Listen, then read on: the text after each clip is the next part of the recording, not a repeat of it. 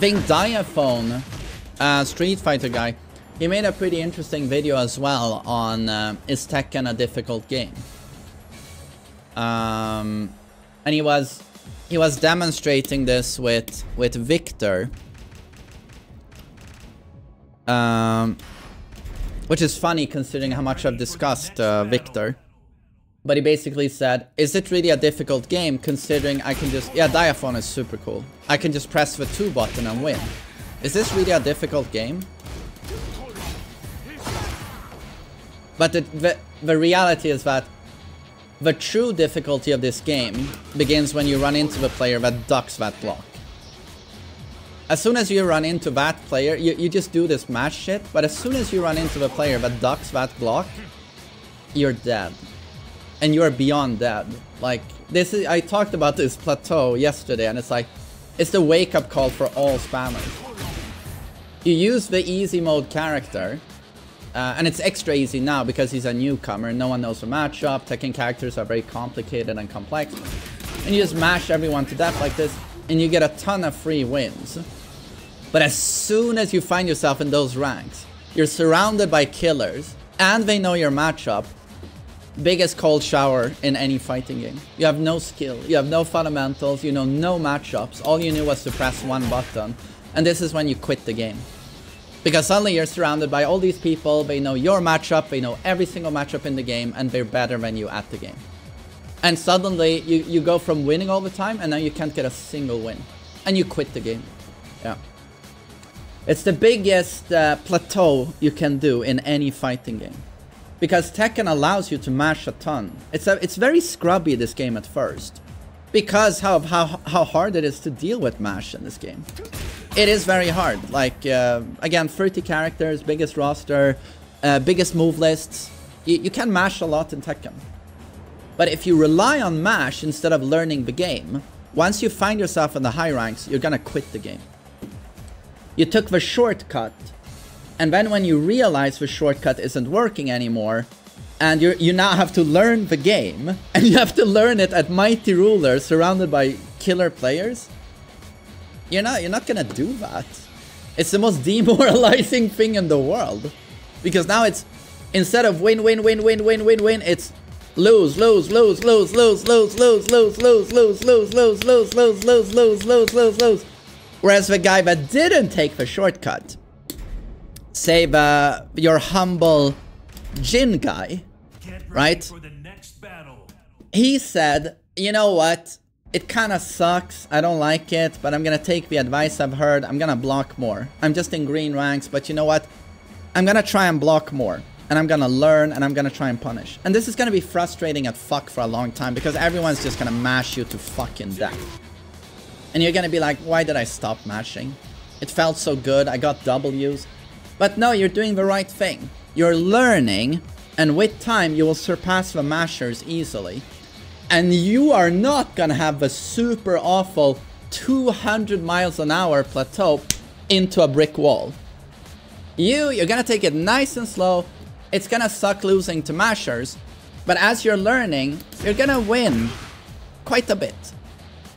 Hopefully it will be more of a 50-50. Or let's say you lose a bit more. You lose 60% of your matches. But hopefully you're still winning 40% of your matches. And you keep a good mindset and you say, yeah, fuck, I lost that match. But damn, did you guys see my duck into while standing 2? I ducked that high and I did my combo. You can focus more on that stuff. Feel good about that stuff. It's gonna do so much for you. So yeah. Remember also, it can make you feel a bit better about yourself also that, yeah, I just lost to that fucking Alyssa Masher. But you know what? That Alyssa Masher, one day, he's gonna find himself in ranks where he's not gonna win a single fucking match. And he's gonna quit the goddamn game. Or every set he plays, he's gonna go, oh shit, this guy knows my tricks, and they cancel the rematch. And then he tries to find someone else, and he's like, oh no, this guy also knows the matchup. I can't win. He knows my character. I know fuck all about his character. And I can't download him. I don't have any real skill in this game. I have my tricks.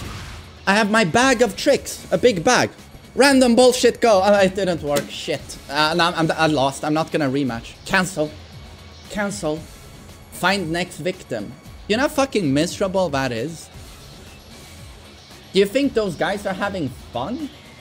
They're just searching desperately for that ego boost they had at the start of their journey where they just won all the time. They fed this monster of an ego that said, I'm really good at Tekken. I'm not carried by bullshit spam. I'm a great Tekken player, and they feed that ego. I'm actually unnatural. I'm winning all the time. But when they start losing all the time, and it's like a syntax error in their mind. And they need to find that win again, and they need to continue the shortcut. Like, I lost, no cancel, no rematch. This guy doesn't own the matchup. Fun. And they stay and hopefully win. I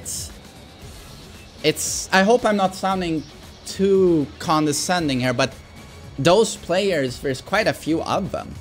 And they stick with the game. Like, they played for years in Tekken 7, and it's like, I wonder if they're even having fun playing the game.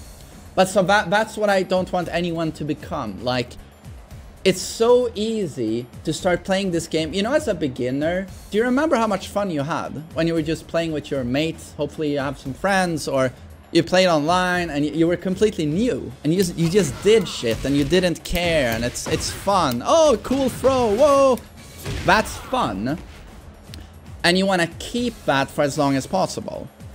Because once you start going serious with a hardcore game like this, it's one of the hardest games in the world. Like, make no mistake, it just is. It's so easy for it to become miserable for you. When you go like, okay, I'm gonna apply myself. I'm actually now going to try and learn. And you block, you try and see openings, and your opponent is just mashing you to death like an idiot. It's going to feel awful. It can many times feel awful because, yet again, this is the fighting game where you can have 1,000 hours in the game and someone with 100 hours can beat you. That might sound like it's not going to happen, but I can assure you that you can play this game for 1,000 hours, and then a super rare character shows up. Say Zafi now, she's the least played in the game. She's the least played in the game, and she has the deadly combination of being a super tricky matchup to learn. Anything she does almost, she just evades everything you do while counter hit launching you. Right? Like, very tricky. And this will happen to you. A 100-hour player can beat a 1,000-hour player. And this is I don't think it happens to this extent in Street Fighter or Guilty Gear, etc. It's due to the complex nature of this game. There are just so many characters, and when characters have 100 to 200 attacks, it's just... This is the knowledge check nature of Tekken. And knowledge checks are 10 times more potent in this game compared to your average fighting game. And that's just the nature of Tekken. So I'm just trying to say that as an intermediate, it can be very frustrating. But I just want people to try and remember why they started playing the game in the first place. And that this is a super fun game, but don't be too caught up in, did I win or not? But easier said than done, obviously. But don't find yourself in that position where you're declining rematches all the time and you just want to win all the time, and suddenly you're more miserable playing the game than you're having fun. It's a little bit like, reevaluate the relationship you have with your girlfriend. You know, if you feel 80% of the time we're pretty fucking miserable and 20% of the time it's okay. You re-evaluate that, and it's the exact same thing with the games you play. You know what? 80% of the time I think Tekken is fucking miserable. 20%, it's okay, because I won 20% of my matches. It's like, that's not where you want to be, you know. And to me, you know, I dabble with, well, I guess my experience is very unique because this is my job now and I've been playing it for 3 decades. It's just that I just always find things to love about the game. It's like I love the characters I play. I absolutely love the characters I play. It's like even taking a loss with Kazuya, I still have so much fun in the moment trying to outplay my opponent, trying to see what is he trying to do, and I get that crucial step into electric, and it's the most satisfying feeling in the world. Or he does something launch punishable and I just electric him. Just small moments like that, I'm just like, it just feels so good. Or when you're in the other end of a knowledge check that this game is, when you come out on the other end and you're like, you almost feel like a Harvard professor. And like the stuff you've learned, and someone tries to do the bullshit, a Nina tries to spam the same bullshit all Ninas do, well most Ninas do, and you just, oh, I've seen this before, duck, twin piston. Oh, you're trying that, step electric. And you just dismantle them, you dismantle their very existence. And you can almost see them go like, oh, what do I do now? And it's the best feeling in the world because it was so hard earned. It was so hard earned. It is just such a difficult game that when you have mastered it, it's just it's the best feeling in the world. And it's such a fun game, in my opinion. Well, that was a rant.